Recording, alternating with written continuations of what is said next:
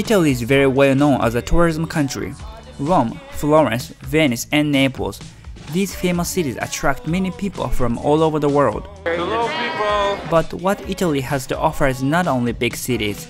The real charm of Italy is hidden in its small rural towns. Cinque Terre is a string of 5 beautiful villages perched high on the Italian Riviera along the Mediterranean Sea, which until recently were linked only by mule tracks and accessible only by rail or water. It can be very crowded at peak times in the summer, but when I visited there in the shorter season during the pandemic, it was pretty quiet and perfect to enjoy the landscape. In this video, I'm gonna share my memorable experience there.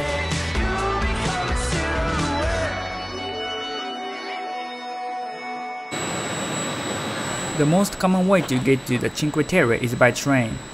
If you come from cities in the north such as Milan or Genoa, you need to go to Levanto, which is the northern gateway of Cinque Terre.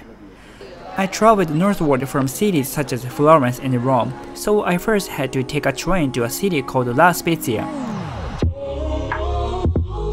At La Spezia Central Station, you can transfer to Cinque Terre Express, which stops at each of the villages. These 5 towns are pretty close to each other and it takes only a few minutes to reach each one on the train ride. Okay, let's start our Cinque Terre tour.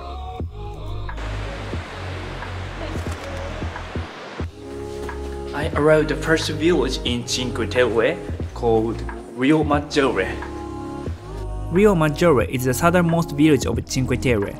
To get to the center of the town from the station, you need to walk through this sea-inspired tunnel.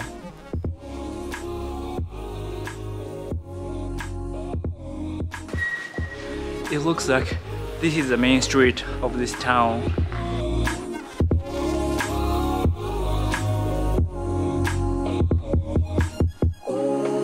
If you go to the small port of the city, you can enjoy the view of the village's colorful houses. It's said that the 19th century Italian artist Telemaco Signorini often stayed here and attracted the first wave's attention to the village through his paintings, making it the first of the 5 to become a tourist destination. The 5 villages of Cinque Terre were built in the 11th century. Because of their isolated location, their traditional townscapes still remain today. Especially the next village called Manarola has one of the most picturesque views in Cinque Terre.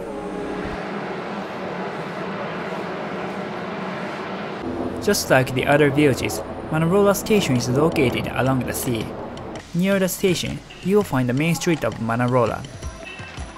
The street is a little bigger than the one in Rio Maggiore, and there are some restaurants and souvenir shops. The townscape of the Manarola with the Mediterranean Sea is quite famous and its image is often used on sightseeing guidebooks. If you want to take the same picture, once you reach the coast through the main street, find a trail on your right side and walk along the sea. If you turn back halfway down the trail, you can see the beautiful village of Manarola built on a cliff 70 meters above sea level. I'm so glad that it's nice weather today. Actually, it kept raining for the past 3 days and I was waiting for the rain to stop, but this is worth the wait. It was very cold this morning, but for now, it's pretty warm. Manarola is connected to Rio Maggiore by the most famous footpath in Cinque Terre called Lover's Lane, carved into the rocks above the sea. Unfortunately, it has been closed since September 2012 due to landslides, but it will reopen sometime in 2023, according to a plan presented by the Cinque Terre National Park. Corniglia is located in the middle of the Cinque Terre and lies on a small cape 100 meters above the sea. Among the 5 villages, it's the only town without access from the sea. Okay, so there is a path to the observatory at the top, but I just missed the bus, which means I have to go up the stairs with like almost 400 steps.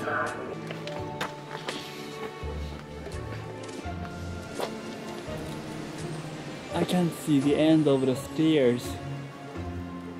Corniglia is known as an ancient Roman village that has a long and rich agricultural tradition. It's probably the most genuine town of the 5 and with the least amount of tourists.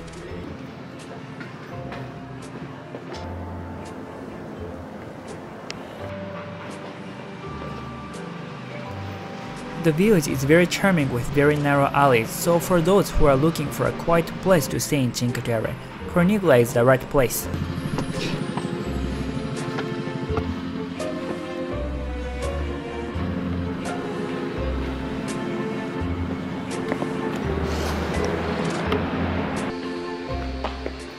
The small fishing village of Vernazza is probably the most characteristic of the Cinque Terre, and is classified as one of the most beautiful villages in all of Italy. The main street leading from the train station to the charming harbor is arguably the biggest and the most lively among the 5 villages.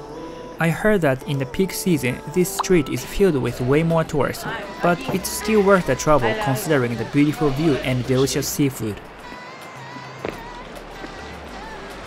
If time allows, I recommend that you go up the stairs near the church on the harbor and walk on the Novel Cliff Trail. Okay, stairs again. There are some great viewpoints where you can experience a picturesque view.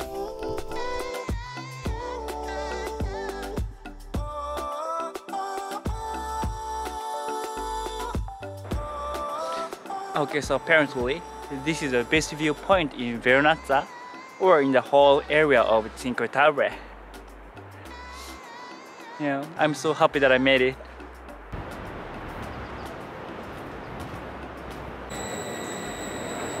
If you plan a trip from the south to north like I did, Monterosso will be your last village. Once you get off the train, you will find a beautiful beach right behind the station. Monterosso is the only village that has a real sandy beach, so if you want to spend time on the beach in the summer, this is the place for you. A visit to the beaches will also reveal the remains of the colossal giant statues of Neptune, who was sculpted in 1910, having withstood the test of time, war, and weather.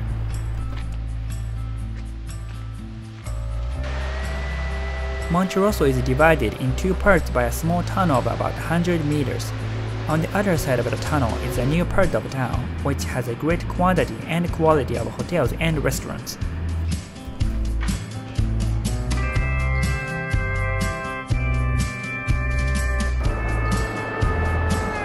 This is the Cinque Terre, hidden beautiful villages in the northwest of Italy.